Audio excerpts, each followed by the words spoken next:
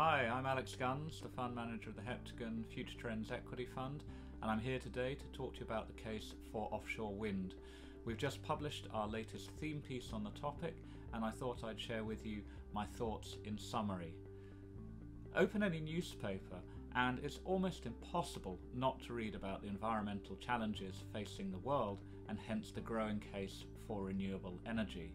What's really exciting is just how significantly renewable energy is actually growing.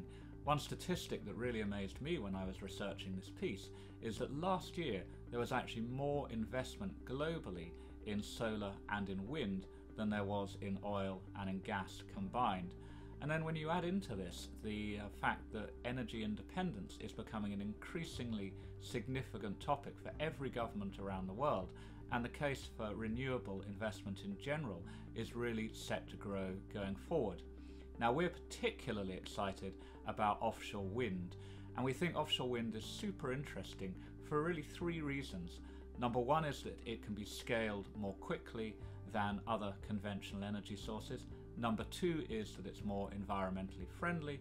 And number three is basically that you're getting more bang for your buck. In other words, you need fewer turbines to produce the same amount of energy relative to an onshore equivalent. So when you look at the forecasts, the outlook seems incredibly positive in our view.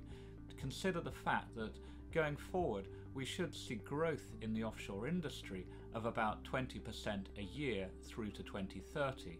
On some assumptions, that means that the offshore industry will be growing at about 4 times the rate of the onshore industry in terms of wind. And then if you assume that these forecasts are correct and we roll the clock forward to 2050, about a third of all renewable installations globally could actually comprise offshore wind. Now, there's quite a lot of evidence even today about how offshore wind is already established and having a big impact. The UK, given its proximity to the North Sea, the shallow seabed there, the very high winds, is arguably the world leader in this respect. But with the Inflation Reduction Act in the US, with European governments really pushing in respect of policy, and we're seeing really good evidence of deployments all over the world, not just in those developed nations I already mentioned, but also in countries as diverse as China and Brazil as well. Now, all of this obviously sounds super exciting and for very good reason, but I think it's also important to caution listeners that it's not going to be plain sailing. There is clearly a huge challenge and a big difference between saying we want to build an offshore wind farm and actually getting it built.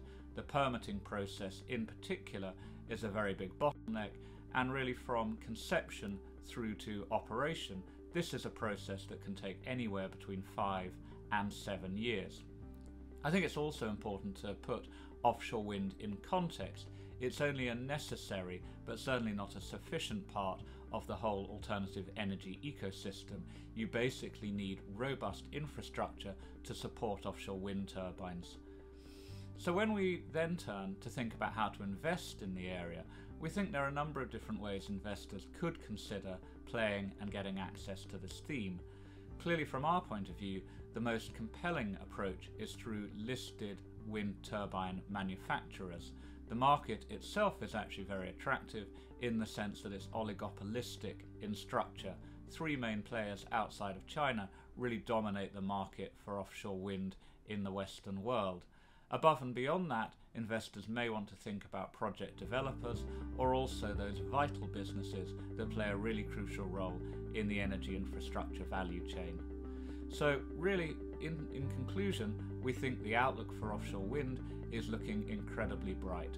Watch this space, do read our piece for more information, and if you have any questions, please do not hesitate to reach out either to me or to your representative at Heptagon Capital. Thanks very much.